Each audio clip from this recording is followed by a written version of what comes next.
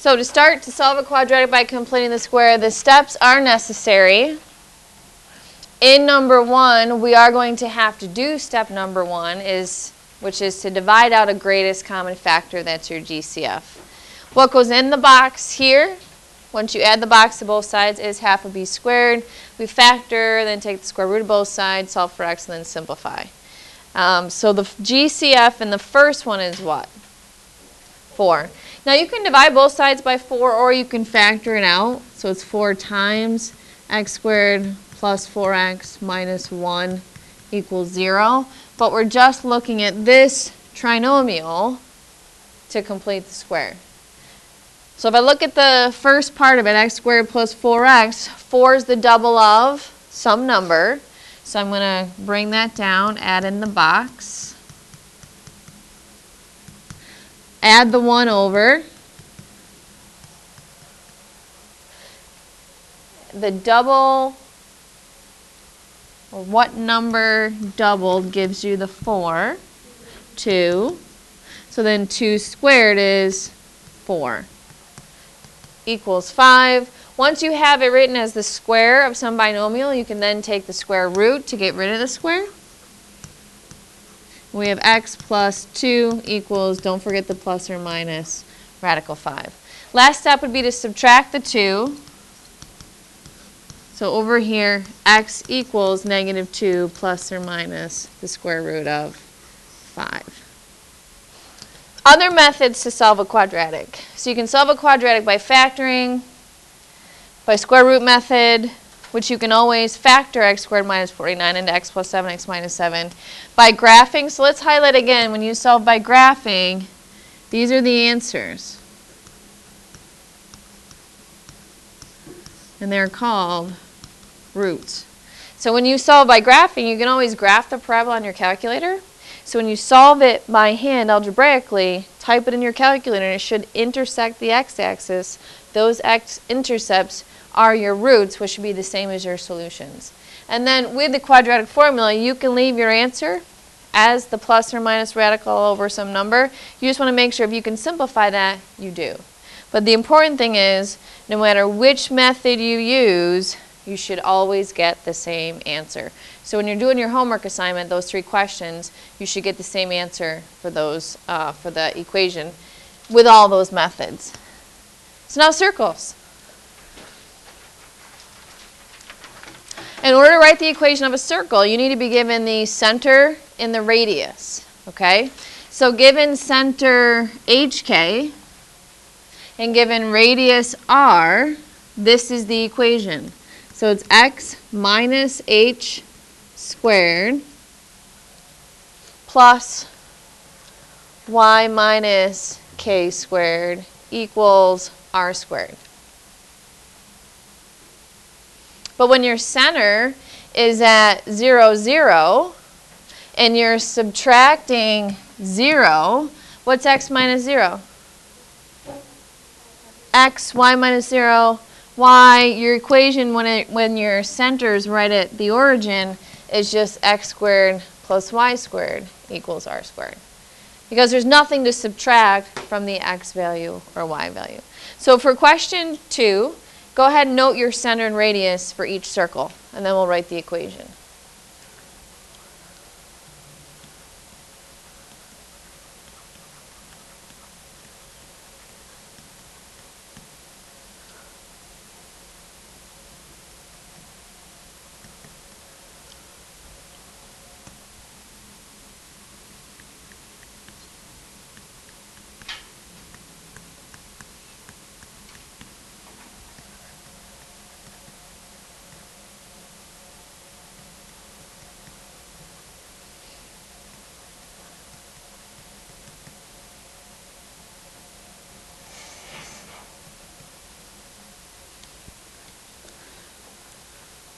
So given a circle and you're trying to find the radius, put your dot or the point where you think the center is going to be, and then make sure you count up, down, left, right, and the circle, okay, any point on the circle itself should be equidistant from your center. So I counted up 4, left 4, down 4, right 4. So now the equation, looking at the center, those numbers are going to be opposite in the equation because it's x minus. And when you subtract a negative 1, it turns to a positive 1. So it's x plus 1 squared, and then y minus 1 equals radius squared, and 4 squared is 16. When it's at 0, 0, it's just x squared plus y squared equals 3 squared. The radius squared is 9. In example 3, it's the same idea. They just don't give you a picture. They give it to you in words. So I have circle A with center A. Remember, every circle is named based on the center. So if it's a positive 1, it's going to be x minus 1. It's the opposite. And then plus y, subtract a negative, turns to positive a squared. And then 7 squared is 49. Write the equation of circle B with a radius of square root of 6. It's centered at the origin, which is 0, 0. So it's just x squared plus y squared. But what's it equal to? What's the radius squared? 6. So if you were to square radical 6, it just gets rid of the radical symbol, and it's just 6. So multiple choice. Whenever you're doing the multiple choice questions, you should get rid of, they're typically written like this. Get rid of the one that doesn't have the radius, or the two rather, that don't have the radius squared.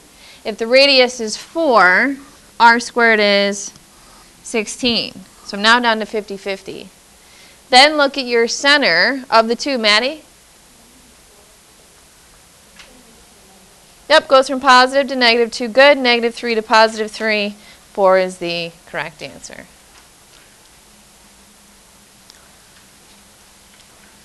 Now we're going to go backwards. Instead of writing the equation, given the center and radius, we're now going to, given the equation, note what the center and radius is. So for part A, where it's x squared plus y squared, Autumn, what's the center?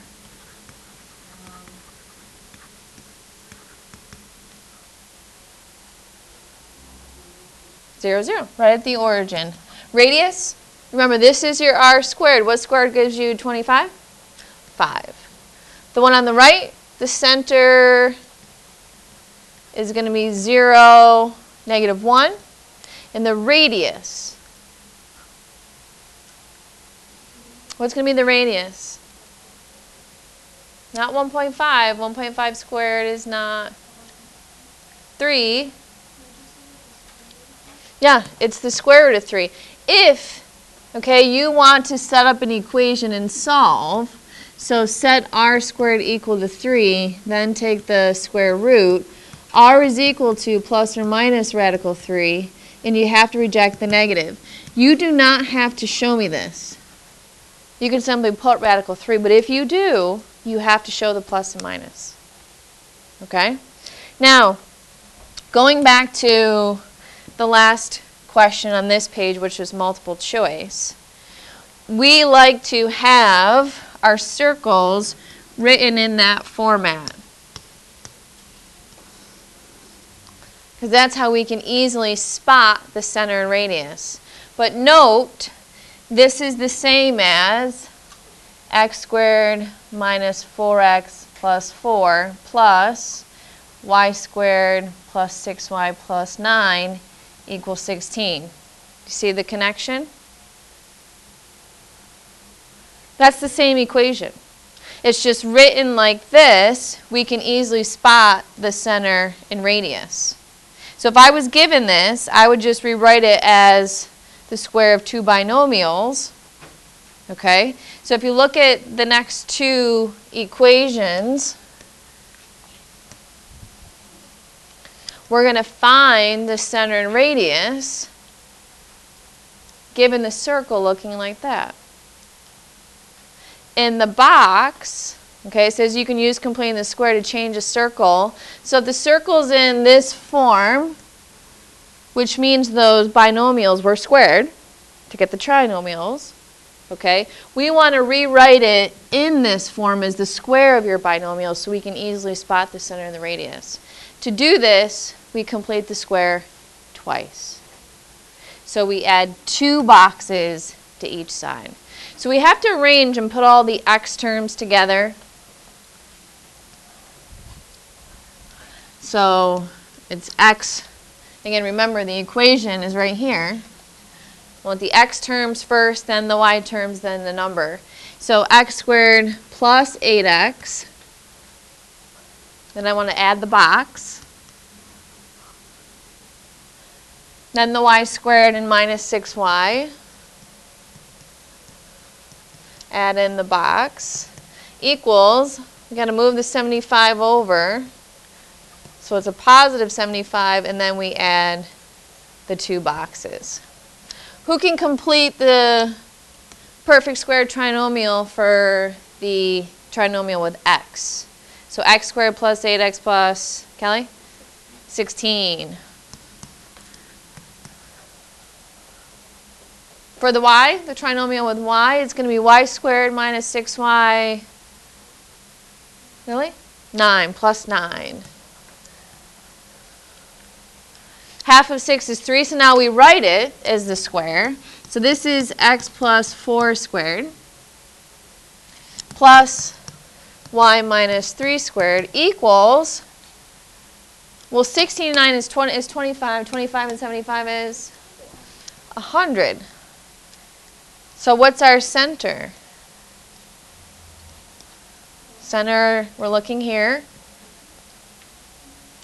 Negative 4, 3, and our radius is 10.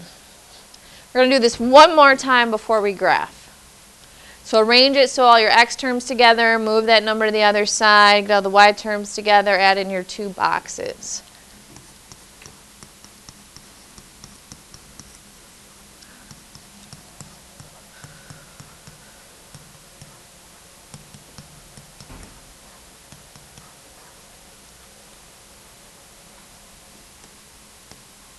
Completing the square for x squared plus 10x plus 25, good. So this is now x plus 5 squared, good. Then y squared minus 4y plus 4. And this is y minus 2 squared equals, add the 25, add the 4. Well, 7 and 4 is 11. 11 and 25 is 36. Another perfect square, good. And this is how we use completing the square in geometry. So center is what? Negative 5, 2, good, and the radius 6.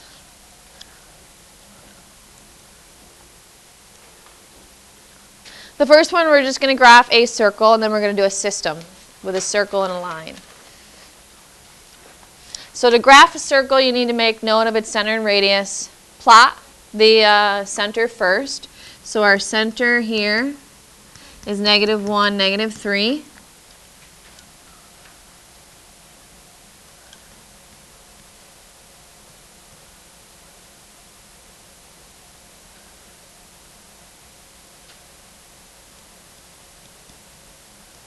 It is 10 by 10. And then what's my radius? 4. So I go from here up 1, 2, 3, 4, down 1, 2, 3, 4, left 1, 2, 3, 4, and right 1, 2, 3, 4. Now I don't mind if you sketch that by hand, but you can also use your compass. Radius of 4 is pretty small, so it might be a little awkward, and you might just want to sketch it by hand.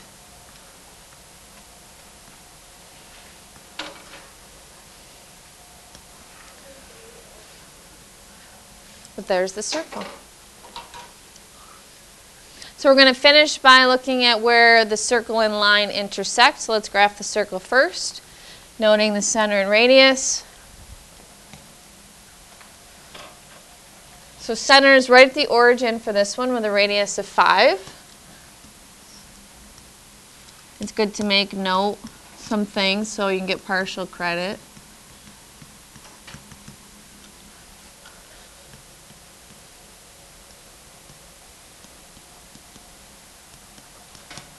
Oops, positive.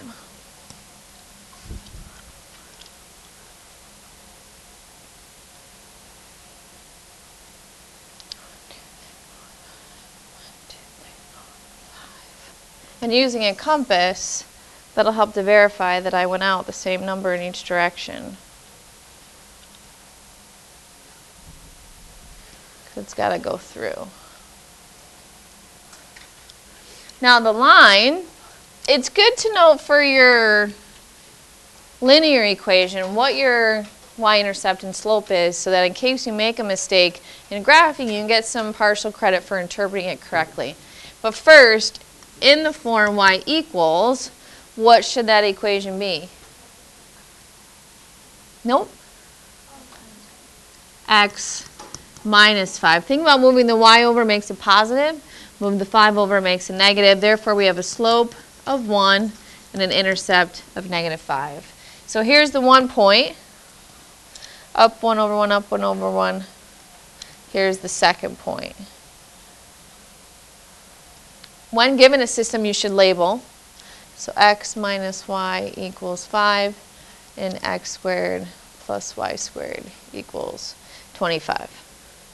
So the 2 points to check are 0, -5. That's this point right here. And 5, 0. You have to put parentheses around your solutions, okay? Or else you'll lose credit. So the answer is 0, -5, 5, 0. And to check, you have to plug into both. So here's the check for the linear equation. X minus y equals 5. So does 0 minus a -5 equal 5? Yes. Does x minus y equals 5? Yes. Then you have to check in the quadratic. So is x squared plus y squared 25? 0 squared plus -5 squared is 0 plus 25, which is 25. That checks. Is 5 squared plus 0 squared equal to 25? 25 plus 0 again is 25. That checks.